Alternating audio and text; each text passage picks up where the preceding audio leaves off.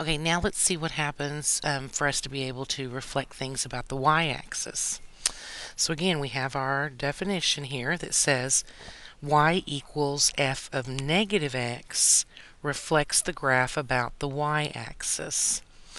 Okay, this one is a little bit more interesting to deal with, so let's start off by looking at a picture of f of x equals the square root of x. This is our base function, our square root function, that again goes like this.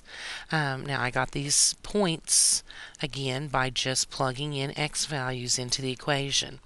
If I use an x value of 0, the square root of that is 0. If I use an x value of 4, the square root of that is 2, and so on and so forth. I just chose 1, 4, and 9 because those were nice square numbers. Okay, now, according to our definition up here, it said we're talking about making the x value itself negative.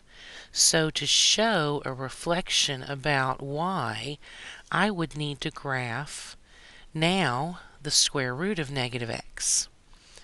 Okay, now here's where the tricky part comes in.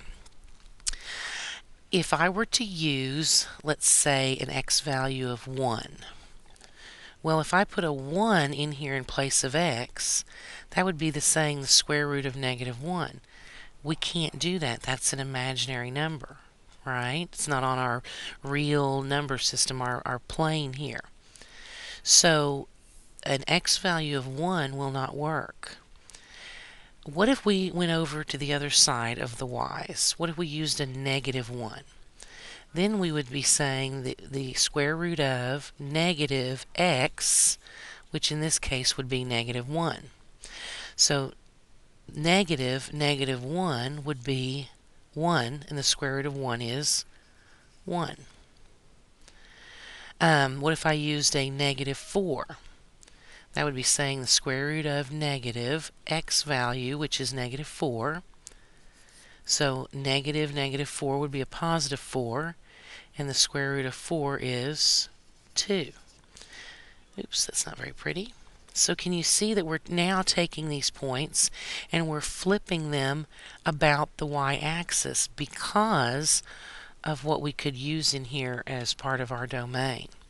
If I were to put in a 9, the square root of negative x, if I use a negative 9 this time, that's the same thing as saying the square root of 9, which is 3. So now we have this graph that looks something like this, and we can see that it's taken that original f of x, and by making the x value negative, we have flipped it across the y-axis. This is a reflection about y.